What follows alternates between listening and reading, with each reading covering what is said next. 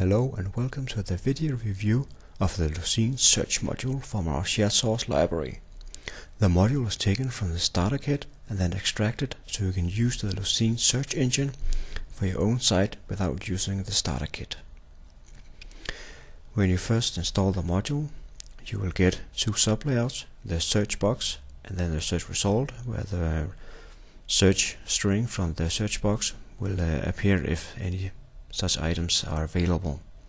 You will also be given a number of items that are available in this folder. And if you can see from the text, this is the text that will be shown when the item that you search for is not available. And the reason for doing so with a Sitecore item means that you can add another language and then translate your site. So this is what you get from the backend. So let's go to our site. Right now we have just the version that comes with this starter kit, but we can of course go into this page designer and in design. For the starter kit there's a series of placeholders, but of course you don't need to do that for your own site. And we have it here, Lucene search box. Let's go ahead and add that one. So now this is ours. Let's save and close. Let's try and search for an item.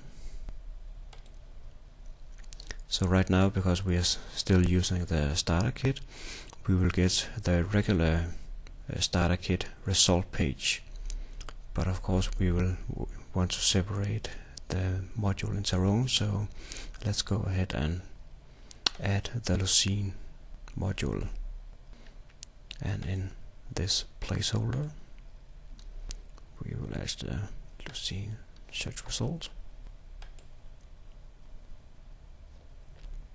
and which you can see we now have two, because we also have our Lucene search sub layout and not just the regular one from the starter kit.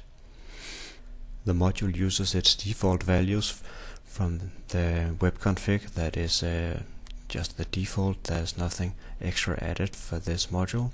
This is the base that you get for installing Sitecore.